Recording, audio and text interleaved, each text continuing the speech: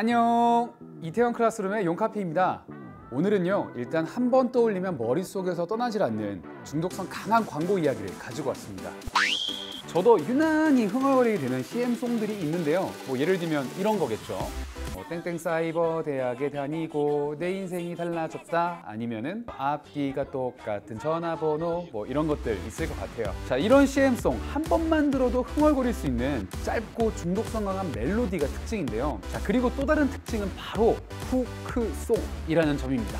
자, 그럼 지금부터 본격적으로 과거부터 현재까지 우리 가슴 속에 훅 들어온 마성의 후크송 광고들 한번 살펴보도록 할까요? 쏘리. 자, 후크송의 후크는 말 그대로 갈고리를 뜻합니다. 자, 반복되는 가사와 멜로디의 중독성으로 사람들을 훅 낚아올린다고 보면 됩니다. 그렇다면 우리나라 최초의 후크송은 무엇일까요? 바로 1959년에 제작된 국내 최초의 CM송인 진로 소주의 애니메이션 광고입니다.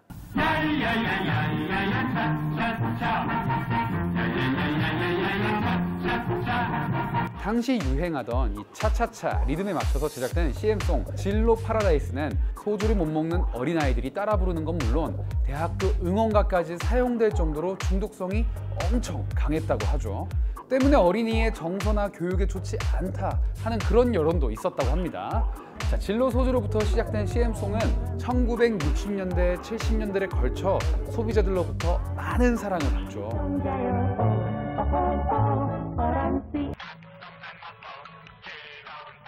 그 이후에도 따라 부르기 쉬운 CM송은 계속해서 만들어지다가 2000년대에 후크송이 아주 폭발적으로 빵 증가하기 시작하죠. 2009년 전국을 들썩거리게 만든 그런 광고부터 한번 만나보도록 하죠. 싱싱 불어라 싱싱하자 싱싱 시원하게 불어라. 자, 김연아의 싱싱송은 귀에 쏙 들어오는 이 중독성 강한 노랫말과 또 경쾌한 리듬으로 대박이 납니다.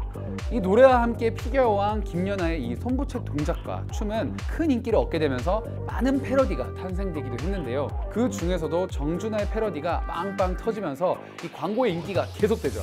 그렇게 싱싱송은 매출에 영향을 끼치기 시작하더니 김연아 스페셜 에디션은 이 김연아의 세계선수권대회 우승 이후에 매출이 2.5배 상승을 했다고도 하죠. 싱싱 불어라 시원하게 불어라.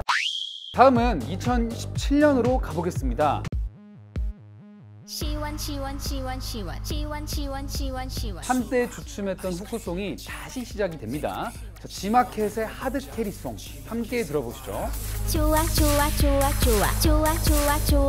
냉면, 국수, 빙수, 삼계탕. 이 몇 편의 시리즈 광고로 구성된 이 병맛 광고는 김희철과 설현이 등장해서 지마켓의 상품을 쭉 열거하는데요. 이번 여름은 다양한 상품으로 하드캐리 하겠다라는 메시지로 해당 여름을 하드캐리 했죠. 자, 무표정한 얼굴, 베이컷 같은 시크댄스, 중독성 강한 음악, 그리고 무한 반복되는 광고. 자, 그렇게 하드캐리 광고 시리즈는 고객들의 반응이 너무 좋아서 계획에도 없던 이 추석편까지 만들게 됩니다.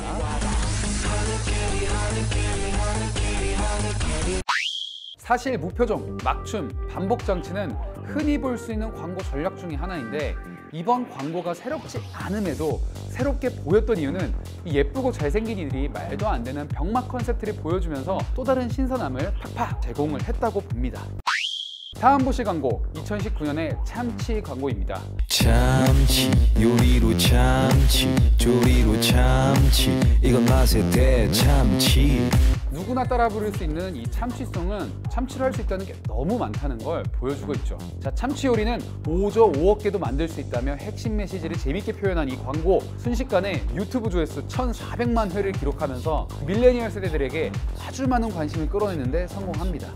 그런데 이 광고가 특별한 이유가 있는데요. 기존 동원 참치 광고는 기승전결이 있는 스토리라인을 만들어서 구성을 하는 게 일반적이었는데 이 광고는 한 번도 볼 수 없었던 과감한 방식을 택했기 때문입니다. 국내 참치캔 시장에서 무려 80% 수준의 점유율을 달성하고 있지만 1982년에 등장해서 그 이미지가 좀 다소 올드해지는 거 막을 수 없었던 동원 참치는 사람들이 모르지는 않지만 즉석밥이나 라면같이 일종의 전쟁 물자처럼 여기는 젊은 소비자들에게 후크송을 사용해서 아주 제대로 호소를 한 거죠. 그 광고 이후 소비자층이 더 넓어졌고 동원천치 이미지가 더욱 영해졌다는 점에서 아주 성공했다는 광고라고 볼 수 있겠죠.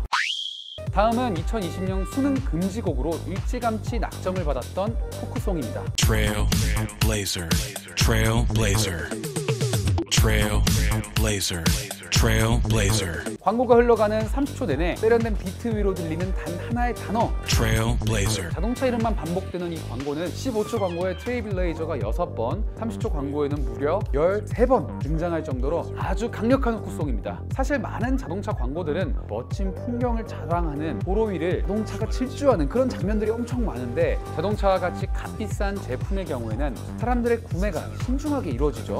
그렇기 때문에 해당 구매를 정당화할 수 있는 감정, 즉 선망이나 동경 같은 감정을 불러일으키는 방법이 아주 사용됩니다. 그러나 트레일블레이저 광고가 이 후크송 광고를 택한 이유는 무엇이었을까요? 선구자, 개척자라는 의미를 담고 있는 트레일블레이저는 강한 임팩트를 가지고 있는 이 차에 가장 잘 어울리는 네이밍이었지만 사실 국내 소비자들에게는 다소 익숙하지 않은 단어라는 단점이 있었죠. 신제품이 빠르게 안착하기 위해서 소비자들이 제품명을 기억하고 빠르게 떠올릴 수 있게 하는 것이 중요하기 때문에 후크송 전략을 사용한 것이죠. 자, 이 광고 1개월 만에 1000만 뷰 넘었고요. 1시간 버전, 8시간 버전 등 계속해서 무한대로 이 노래를 듣고 싶어하는 영상도 많은 인기를 끌었습니다. 자, 이렇게 오늘 저와 함께 후크송 광고를 보셨습니다. 이렇게 후크송 광고를 본 소비자들은 다양하게 재해석하고 또 자발적으로 공유하면서 와, 이 광고 재밌네 라는 평가를 내리게 만들죠. 자, 온라인에서 콘텐츠가 확산에 재확산에 거듭하는 셈이니 잘 만든 후크송 광고 하나는 10광고 부럽지 않겠죠? 앞으로 어떤 후크송 광고가 우리 마음에 또 훅 들어오게 될까요? 이태원 클라쓰룸 오늘은 여기까지입니다. 다음 편에 또 재밌는 광고와 함께 돌아오도록 하겠고요. 자세하게 또 재미나게 알고 싶은 광고가 있다면 댓글 남겨주시고 구독, 좋아요 부탁드리겠습니다. 자, 그러면 여러분들 안녕.